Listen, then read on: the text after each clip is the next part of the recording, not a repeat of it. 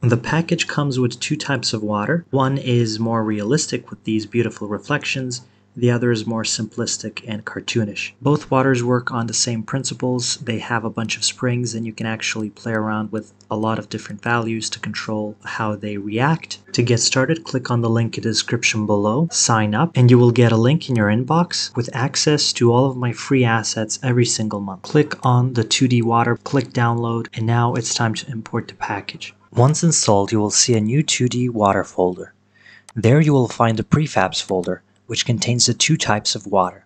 Simply drag and drop the water into your scene and you should be ready to go. If you don't see your water, it's probably displaying on the wrong sorting layer. You can change that in the mesh renderer component. Make sure you type in the correct name of the layer and also the correct sorting order. The dynamic wave settings affect how the water reacts to objects colliding with its surface.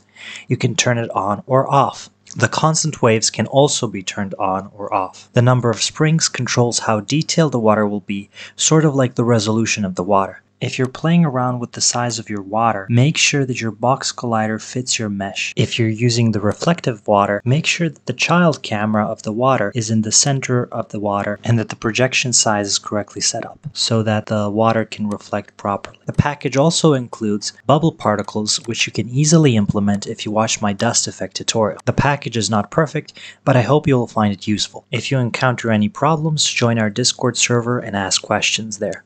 I will do my very best to help you out. Stay tuned for more free stuff.